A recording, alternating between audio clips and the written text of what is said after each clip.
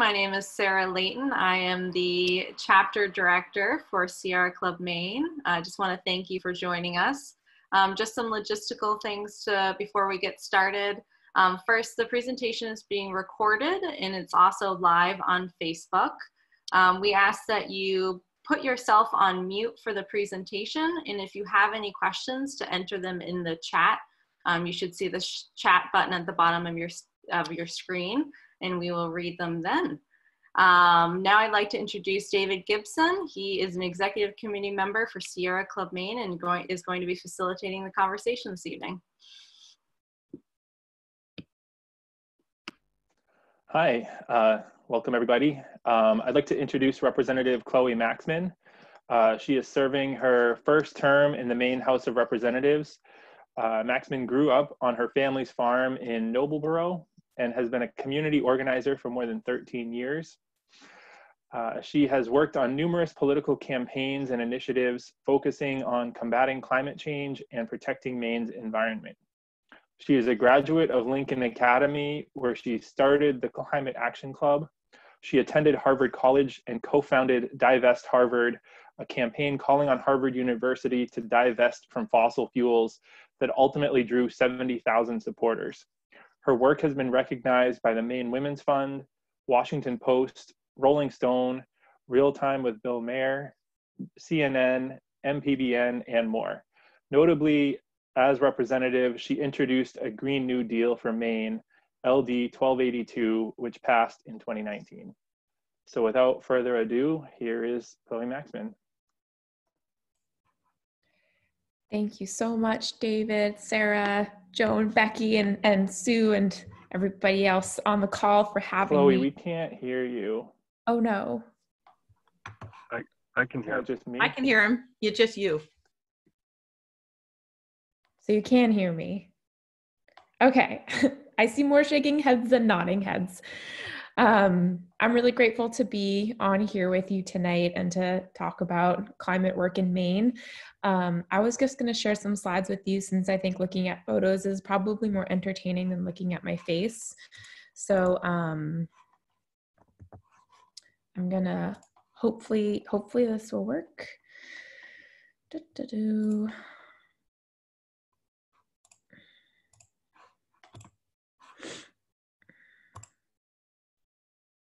Okay, I assume you can all see my screen now. You can. Okay, I'm gonna press play, and if you can't see it, just say something because it takes Zoom away. Everyone can see that too? Okay, yay. So, okay. I always start with this photo when I talk because this is a photo of the Maine House of Representatives on the day that we were being sworn in 2018. I genuinely never thought that I would find myself in office. I'm actually quite the introvert, and so it's there's a lot of challenges in me for being in politics, but the theme of everything that I'm about to talk about is that all that we love and care about circles back to politics, and so much of our political work happens at the state level, and therefore so much of the work of elections happens at the local level. This is a realization that took me many years to come to, but I finally got there, and the more I'm in this space, the more I feel like it's really where everything is at these days. So I grew up on my family's farm in Noblesboro, and when I was young, I heard about the big proposal to develop the Moosehead Woods, and that was the first time I really got activated as a young person, because I have always loved Maine, and I just began to see how there are these big forces that really want to come in and change what makes Maine Maine, and the Plum Creek development was really the first example of that. And it was through that experience that I began to understand the larger threats around climate change that were really bearing down on Maine and threatening to take away our culture, our economy, our way of life, everything that raised me and everything that I want to raise my children. So I went to Lincoln Academy for high school, and I started the Climate Action Club, which is actually still in existence, surprisingly enough.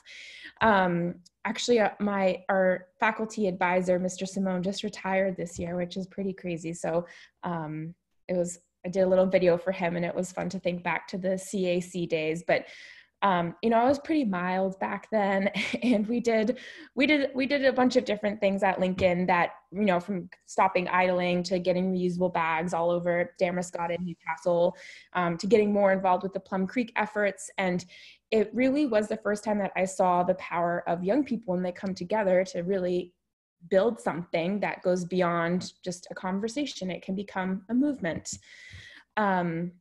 And so with that experience, I went to Harvard for college, and during my first summer, I learned about the tar sands pipeline, the Trailbreaker pipeline that was running across Canada to Montreal, and then down through New England to Casco Bay. And I remember sitting in my dorm at Harvard being like, oh my God, this is awful. What is happening here? The real kicker for me was that ExxonMobil owns 76% of this pipeline. And I came back to Maine this summer, and I actually worked with the Maine Sierra Club to document the pipeline and organize people against this proposal, because for so many reasons, pumping tar sands through a very old pipeline that runs by the drinking water source for 20% of Maine's population is a really bad idea. So that's what I spent the summer doing. But then when I went back to Harvard in the fall, I was just like really shocked about what I learned about the fossil fuel industry, how they're just trying to take advantage of small rural communities just to get their profit in. And so I went back to Harvard and started Divest Harvard. Our goal was to get Harvard to stop investing in fossil fuels. Harvard has the largest endowment of any entity on planet Earth. It's $40 billion. And it was really, coming out of that summer being like, oh my gosh, Maine is so threatened by these massive corporations, and then going to Harvard and being like, hey, you're kind of like a massive corporation. Why don't you lead the way a little bit? So we started organizing, and, another implicit goal of the divestment movement was that if we can get these really large actors to stop investing in fossil fuels, we can create a social stigma around the fossil fuel industry and build a movement that can reduce the fossil fuel industry's influence over our political system. And then the people can claim the space, so it was really when I was like getting into the political stuff. Anyways, with Divest Harvard, we started with a student vote on divestment, the first student vote on divestment in the world. 72% of Harvard students said it was a good idea. And we kept organizing. You're going to see this person's name throughout my slides because he's an integral part of my work and everything that I do, and I want to make his presence known. His name is Canyon, and he's my campaign manager, and we met at Harvard. So we started organizing, just trying to build a movement. People weren't really talking about climate justice at Harvard, and so it really felt like we were starting from ground zero. But no matter how much momentum we built on campus, the administration didn't listen. We tried a whole variety of tactics, from sit-ins to social events and forums and everything else. Our campaign ultimately hit 70,000 supporters. Harvard still wouldn't listen. We fasted. We had students sue the university for failing to divest. The movement just kept building and building. We ultimately ended up sleeping outside Massachusetts Hall for 6 days and 6 nights, with just like massive amounts of people coming back to campus to call on Harvard to stand on the right side of history. These are just some pictures of what we mobilized. This was year 3 of Divest Harvard. So we had hundreds and hundreds of people showing up, and it was pretty amazing. It was a testament to the power of like real climate justice organizing in this day and age. Harvard then went and hired a former oil executive as our CFO. So we did a little action around that. But anyways, my experience with Divest Harvard ended up leaving me more confused than empowered at the end, because I saw through the divestment movement that we were really good at building on the ground movements around issues.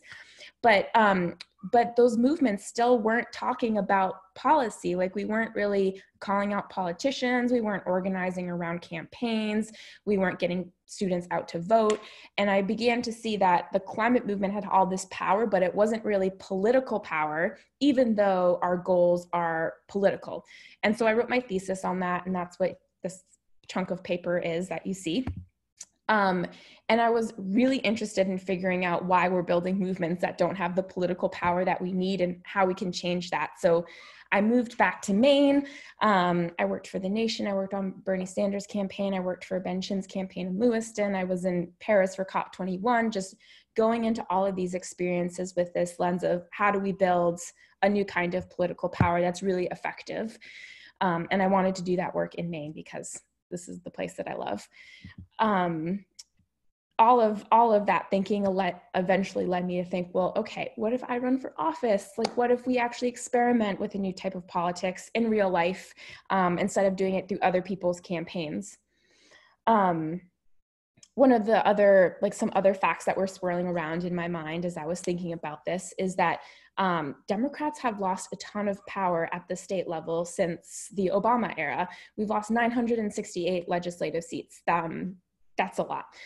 And if you look at the 2016 election results, the majority of the people that voted for Trump come from rural communities, and Democrats have just completely lost any base in rural America.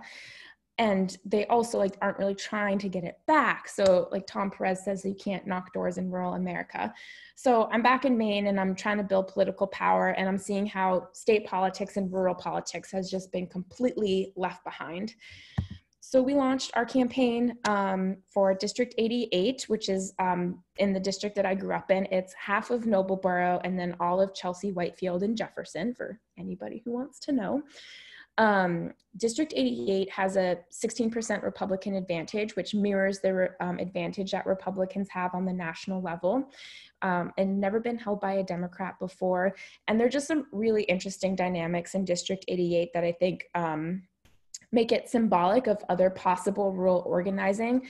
Chelsea is one of my towns, is right next to Augusta and has super high property tax rates. And Lincoln County, which is most of my district, is the oldest county by age in the country, and tied as the most rural county in Maine. And Maine is the most rural county in America. Sorry, the most rural state in America. So lots of stuff at play here. But we came into our campaign thinking about how we could do it differently, how we could really build a community movement around politics that was really connecting everything that we're experiencing in our lives to the possibility of shifting that at the State House. We had house parties. I spent my entire existence knocking on doors. We ended up knocking 10,000 doors in our house race. These are just some other pictures of door knocking, because door knocking is where it's at when you're not in a pandemic. We one of the things we're most known for is we had hand painted signs by local artists, and we put them up all over the district.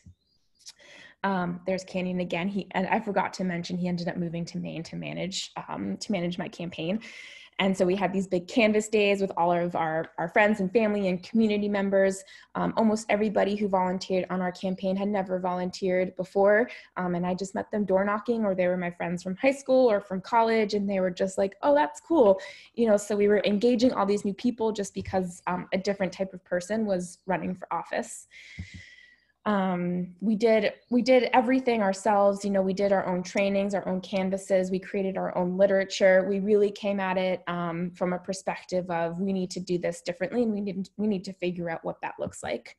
We had almost 100 letters to the editor and local papers. These are just some other signs and fun pictures that I put in here. I like the one that says, "We are glowy for Chloe." That's one of my favorite ones that came out of everything. And so I had a primary, and we ended up winning our primary with 80% of the vote. The local town offices actually ran out of ballots because we turned out so many folks. We broke record turnout by 40%. But then I went to talk. So for the primary, I was just talking to Democrats. But then after the primary, I was talking to all independents and Republicans.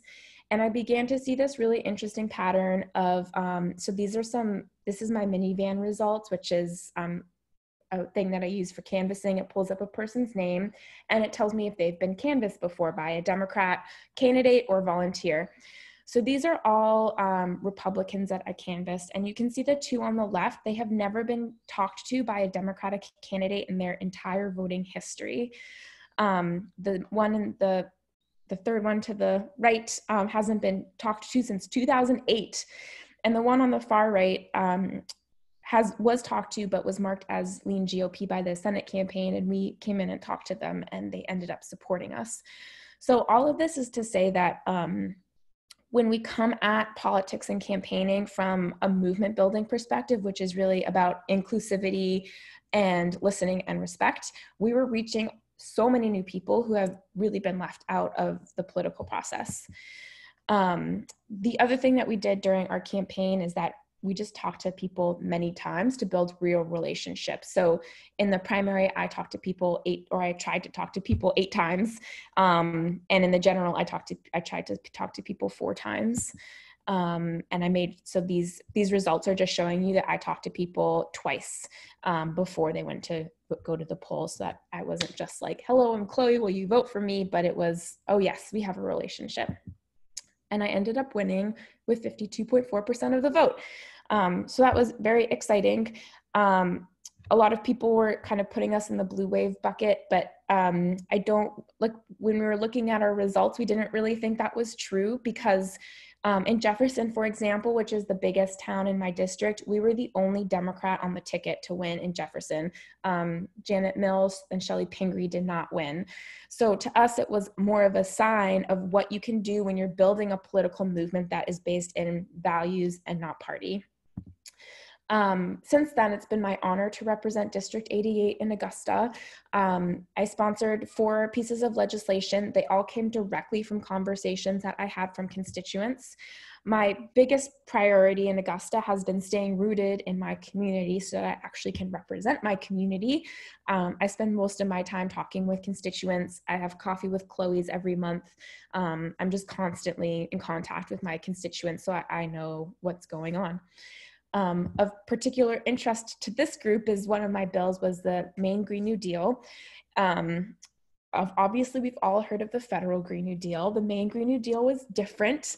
I called it Green New Deal to draw attention to a different way of talking about climate change that was really rooted in impacted communities in Maine and focused on a just transition. So to me, that means ensuring that we're moving towards a new energy economy in a way that is just and equitable. I get most discouraged with climate work when I see us creating a world that feels just as unjust as the world that we're living in right now. And I think the way that we avoid that is through very intentional organizing.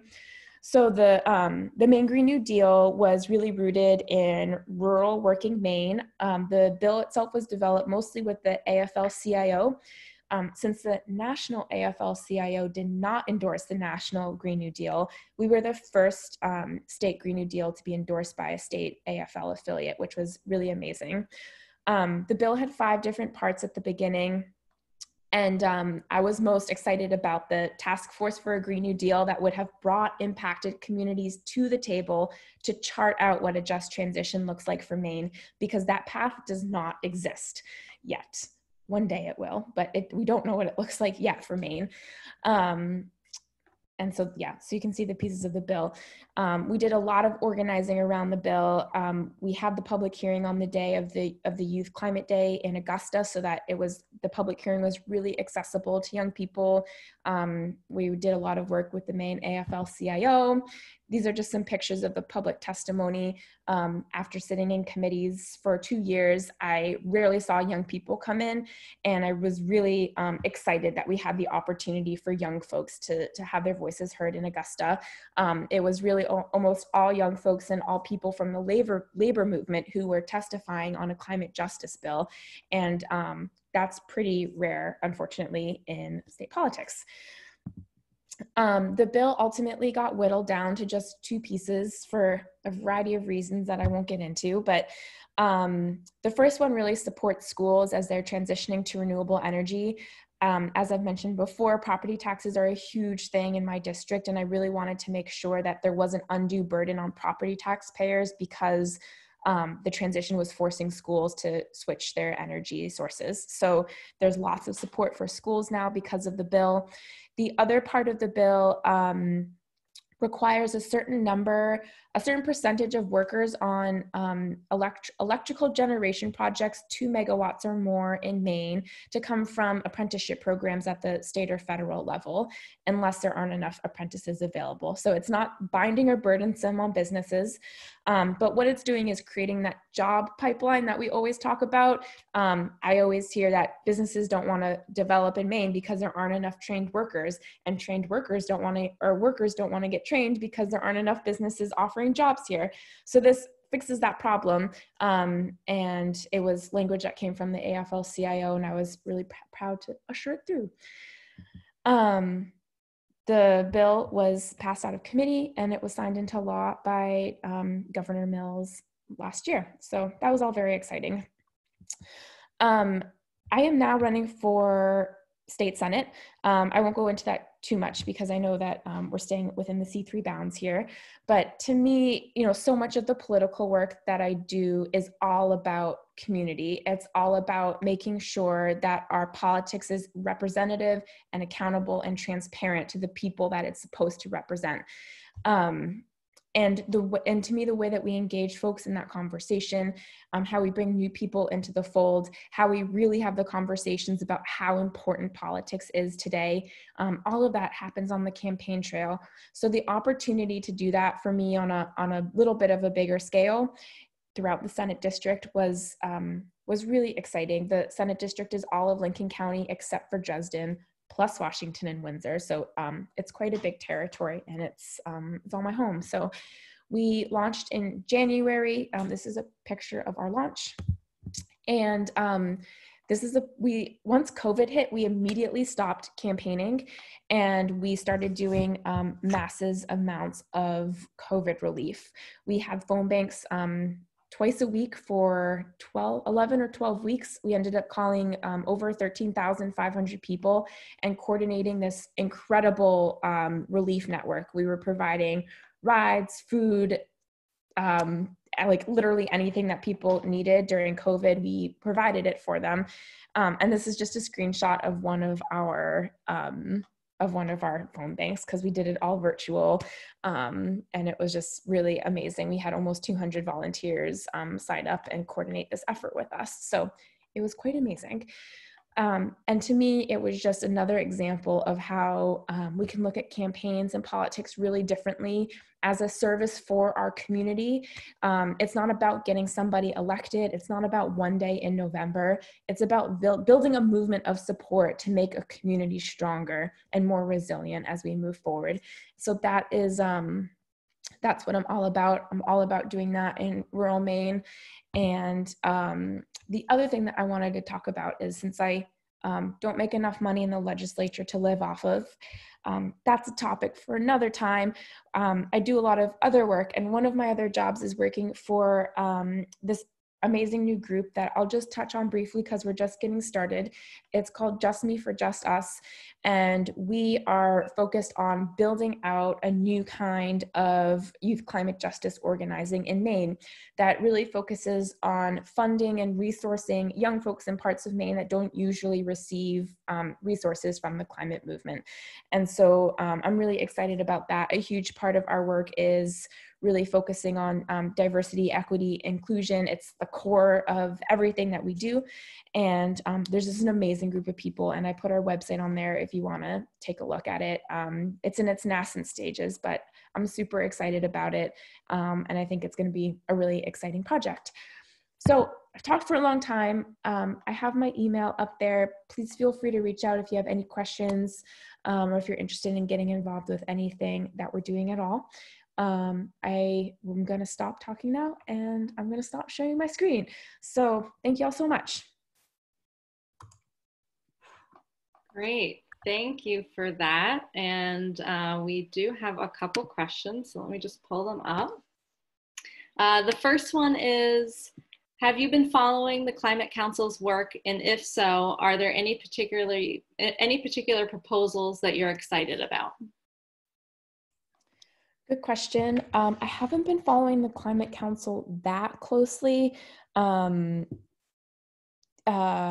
Yeah, for a few reasons, but I really stand by the Maine Youth Climate Justice. They're a youth-led organization, and they had a list of demands for the Climate Council in terms of how it's integrating a just transition framework. And to me, that's what I'm really looking for from the Climate Council. I've seen bills being proposed in the State House that are pro-climate, but I think don't reflect the just transition lens, and so it ends up disproportionately burdening rural communities or poor communities. And that's what I look for when I look at what the Climate Council is doing. Okay, great, thank you. And we have two questions that are similar in nature, so I'll read them together. But what are the next steps for the Green New Deal for the next legislative session? And is there a follow-up bill to the Green New Deal that you're looking for? Yes. I want to respect the C3 confines of this conversation, and I would say, yes. There are lots of things that I'm excited about, and I'm looking at that are going through this year if we go back to session, which hopefully we do, or that I would be sponsoring next year if I get reelected. And I'm happy to talk more about that in the appropriate space.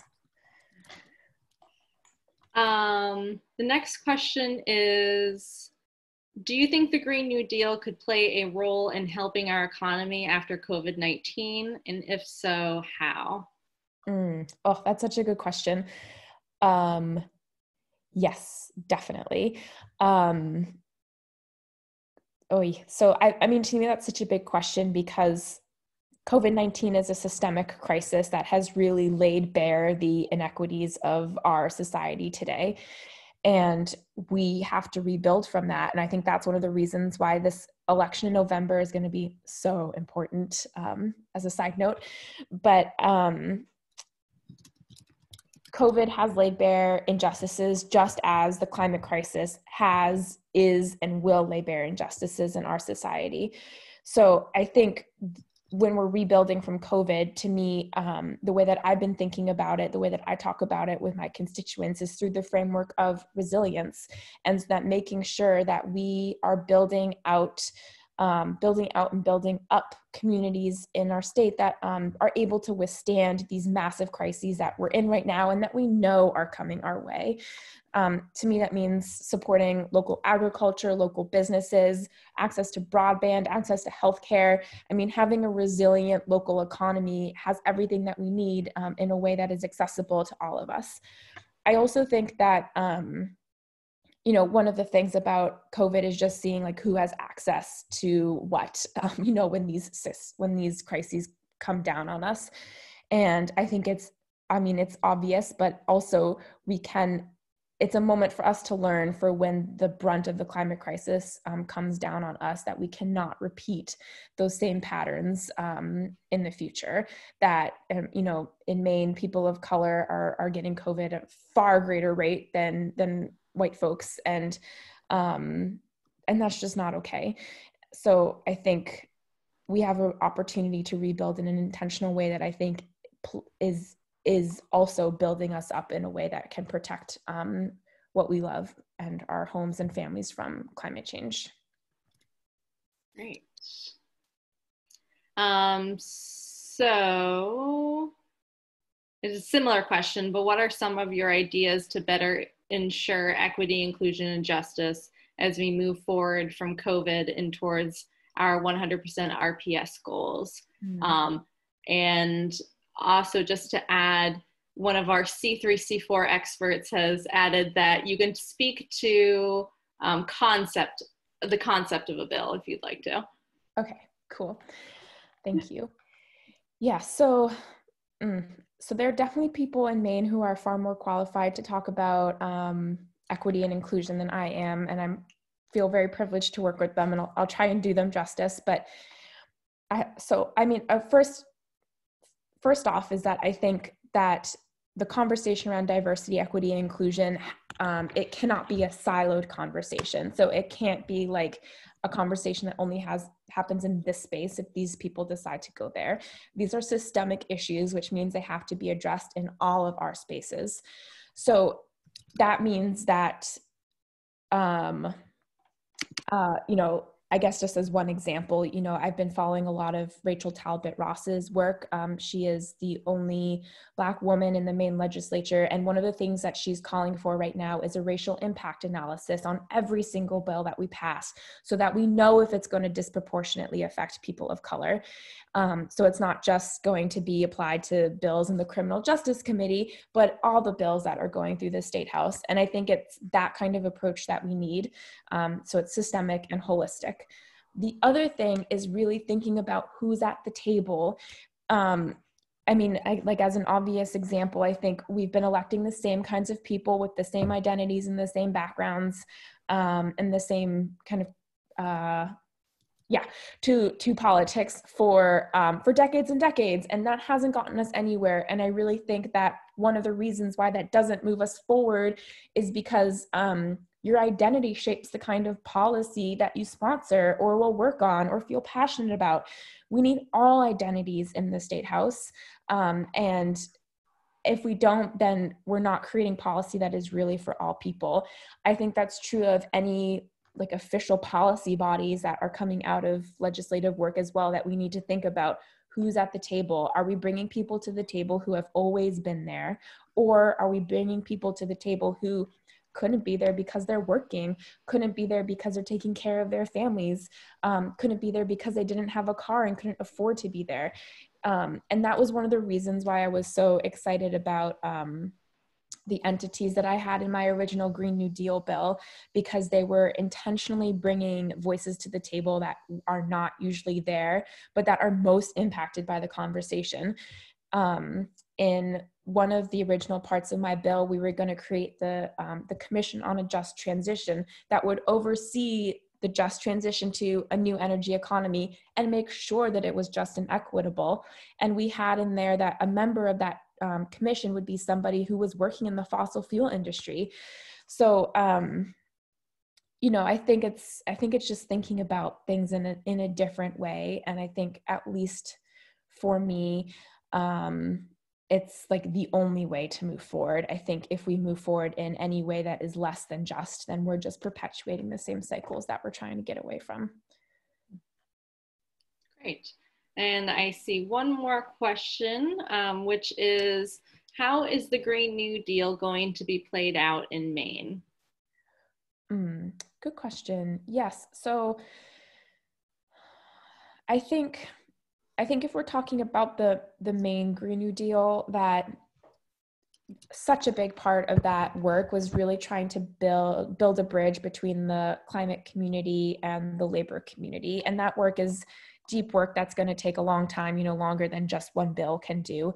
But to me, that's the heart of so much of the work that needs to happen, and one of the things that this bill can lay the foundation for. You know, like from all my conversations talking with my constituents, I mean, most people know and acknowledge that climate change is a real crisis, but very few are thinking about it or like talking to me about it because there are other immediate things on their minds that they're dealing with. And so I think coming at the climate crisis from like rooted in a place of rural working America is providing a platform to really talk about it all in a different way that is more inclusive. That's not to say that's the only way to talk about it at all. Like, we need to be making all those connections, but at least for my community, that's how I see the Green New Deal playing out. And just and also really being able to talk about why legislation is so important in this day and age. I think I often heard this argument when I was working on the bill that like the free market will get us there. And okay, maybe it will, but like part of the way that the market works, if we're gonna even talk about the market, is that it's also influenced by policy, and that policy guides us, and policy is so important.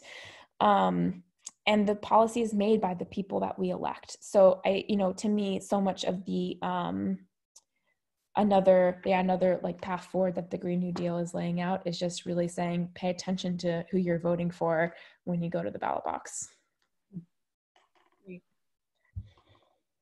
Yeah. Well, it seems like that's all the questions that we have. And I want to offer a sincere thank you. It was fantastic having you spend some time talking with us this evening, Chloe. I want to remind everyone that the Climate Council is hearing recommendations from the various working groups tomorrow and Thursday. So if you're interested in that, it's worth signing up for the Zoom conversation on the Climate Council's website.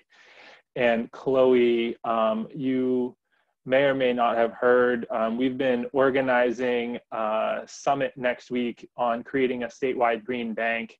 And so we're going to have a Zoom summit on Thursday next week, and you are obviously invited, and we can send you an invitation with the info in that, but it's on Thursday afternoon from 2 to 5.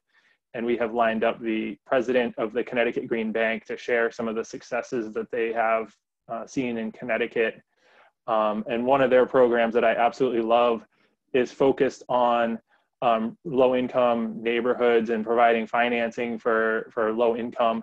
And they specifically targeted neighborhoods of color. And so trying to do that outreach and make sure that they were inclusive of low-income communities of color. And so those are certainly the types of things that hopefully we can replicate. So thank you so much for your vision and for sharing with us tonight. And I hope everyone has a great evening. Thank you.